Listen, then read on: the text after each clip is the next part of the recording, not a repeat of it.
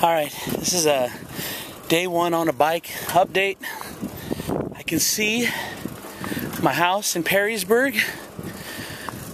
This is a lot harder than I thought it was going to be, I'll admit. There's one point going over the Maumee Perrysburg Bridge, where when you're in the lowest part and you're trying to come up the hill, I tried to stand up and my legs were wobbling. Like when I was a kid, I remember you just stand up and get more power and whatever. It's not as easy as it sounds.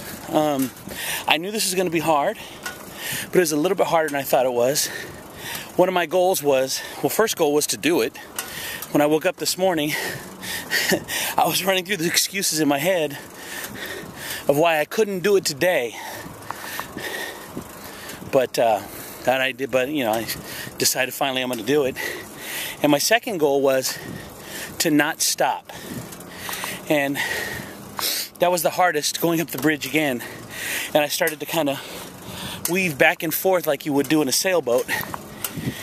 And I was able to do it, and so far I can see my house and I haven't stopped once.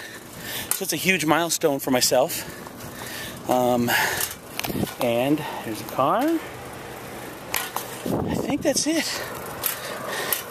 Hardest part was this last mile or so, just from the high school to my house. But here you go. And my ass is really hurting. I got to look into a seat. Some people are saying big seats are better, but then someone said big seat for big people, right? Rubs your thighs. So I don't know what I'm gonna do at the seat, but this is definitely not gonna work. It's my ass is killing me. All right, here you can see right here where the car's coming out. That's a scooter or motorcycle? Motorcycle. The motorcycle's coming out. That's my subdivision. I'm here. Day one complete. Here's what I'm gonna do too. If you guys watch these video blogs, whatever. If you want to send me a question, text it to me. 419-345-3375. Nothing off limits. 419-345-3375, and I'll answer them on the ride and whatevs. Okay.